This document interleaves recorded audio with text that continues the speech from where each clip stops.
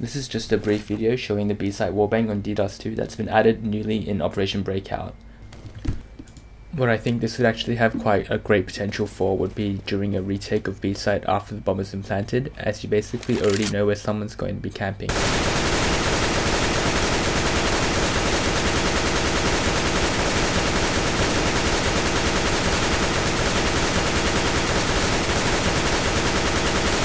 Now I'm just going to turn on show impact so you can see where the bullets are actually landing.